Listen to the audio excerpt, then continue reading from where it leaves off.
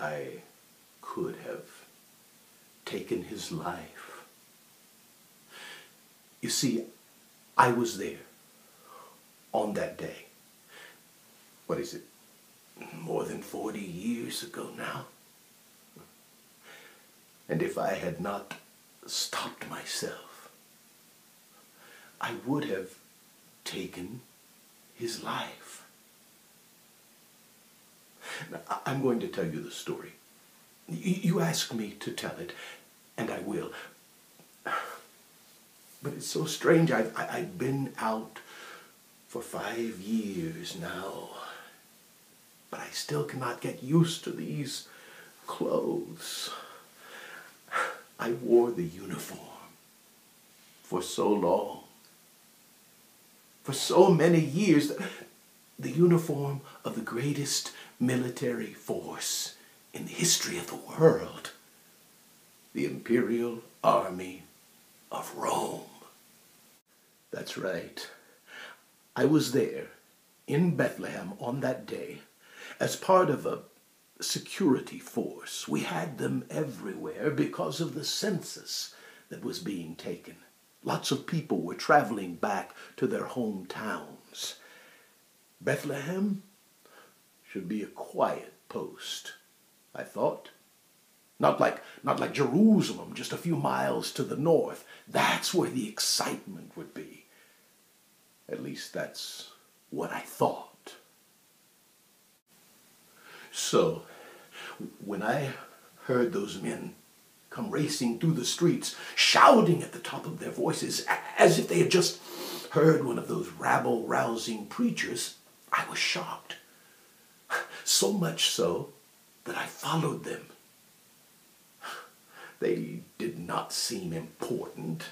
Peasants, perhaps shepherds, but they were so obsessed.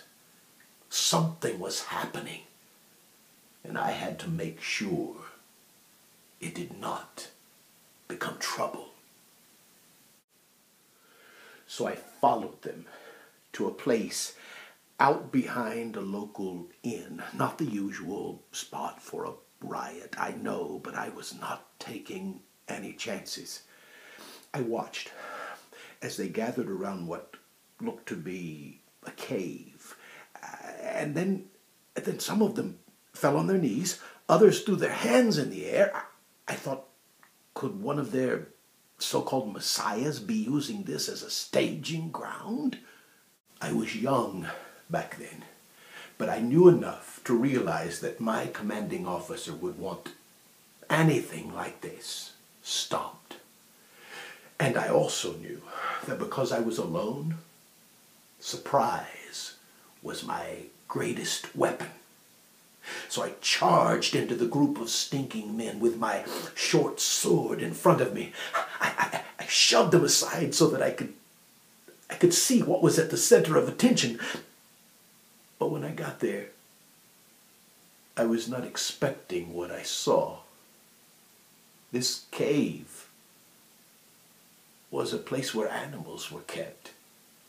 And there in the midst of the animals was a man, a very young woman, and there, just a few centimeters from the tip of my blade, was a baby.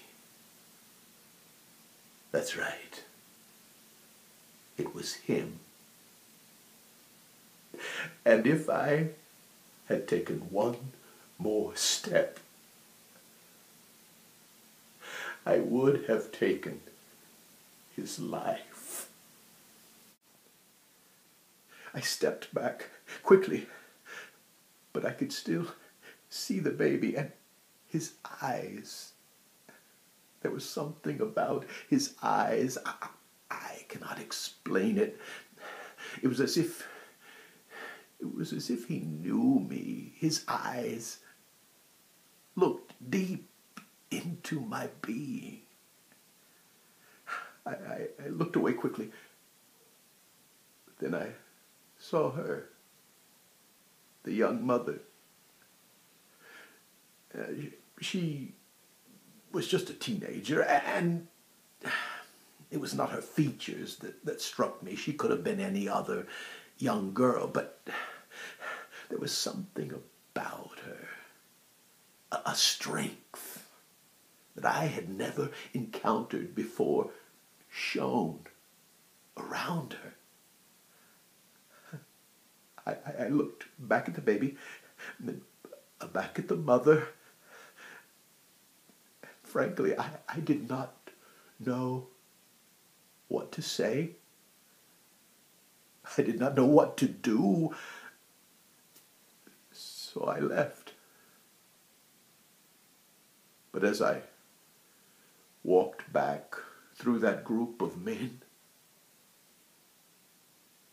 somehow I knew that I would never forget that baby or his mother. Less than 2 years later, I was back in Bethlehem. King Herod had hired some of us, along with some of his own soldiers, as a personal security force, and he paid us well. But there was not enough money to pay for what he asked us to do, because of his paranoia about a prophecy that a new king of the Jews was to be born in Bethlehem, and a conversation he had with some visitors from the East. He ordered us to go to Bethlehem and kill every little boy 2 years and under. The horror in the faces of those parents as we ripped their little boys from their arms has haunted me ever since. I did know one thing. I did not see that little boy and his mother I had encountered in that cave 2 years earlier. How did I know? Because I was looking, hoping they would not be there. Because if they had, because of my orders, I would have taken his life. After it was all over, I gathered my things together from Herod's palace, and I returned to Rome. I did not even wait for my wages. Herod could keep his blood money. For the next 30 years, I worked as a soldier. Eventually, I became a centurion.